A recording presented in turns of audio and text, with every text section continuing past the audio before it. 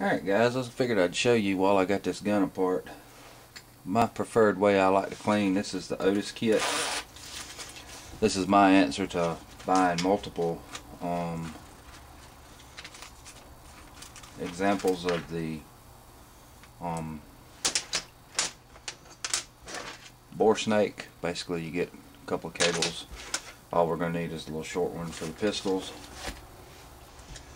And if you've got multiple cleaning kits, you've always got these cleaning rods. Basically, you can just take this right here, spray it down with a little ballistol, and then just feed this right on through.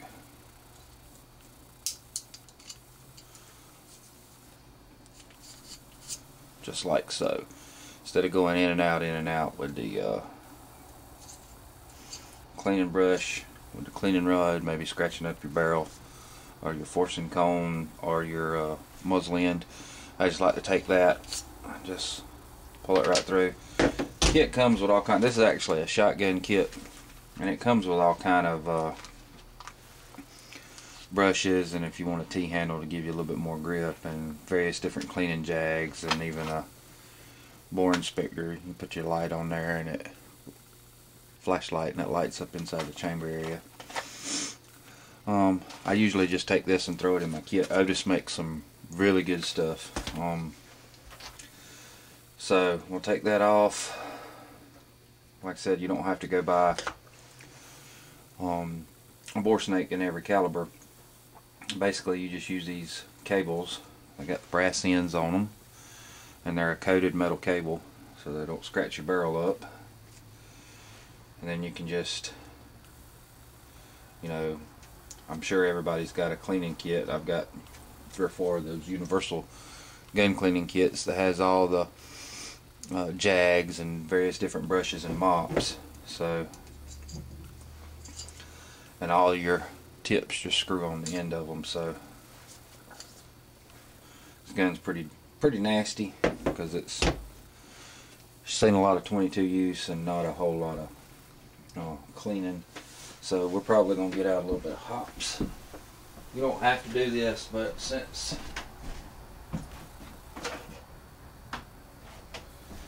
I do usually get a lot of fouling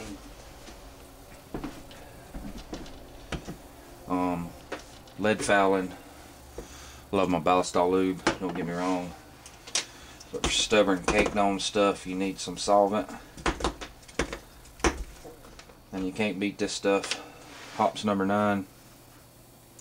I usually buy it. Had these on clearance for like $2 for the I don't know, 5-ounce bottle, and I'll just take and dip me a patch in there like so.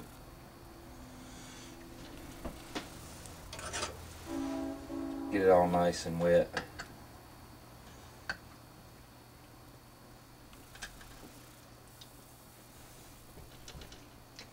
And I always use from the bottle. I don't ever dunk anything like my cleaning brushes or anything in there.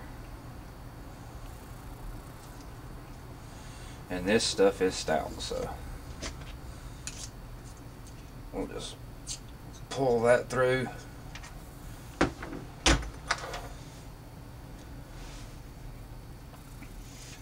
Let it work a little bit. In fact, I can soak up some that I spilled on my bench.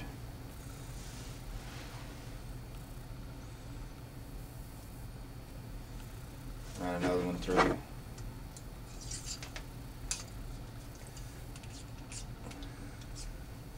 Just to get some of that stubborn built up lead fouling out that you get from 22s.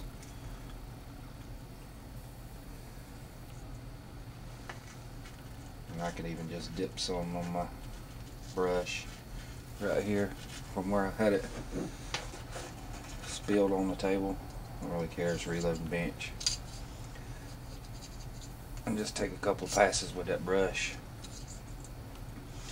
The good thing about these is you're always going the direction the bullet is. You're not going back and forth and going against the rifling. you're always going in one direction. I don't know if you can see that. That's pretty clean now.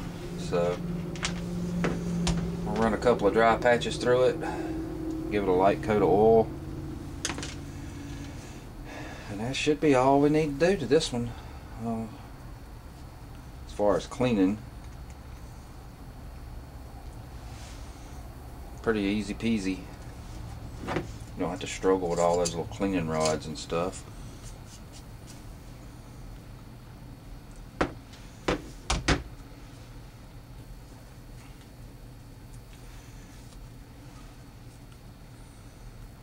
But that's my preferred method. Naturally, you use the longer cable for rifle. Makes it a real easy cleanup for cleaning your guns. So make sure you go check them out. I'm sure they have the updated kits now. This kit was bought probably back in the 90s. In fact, there's probably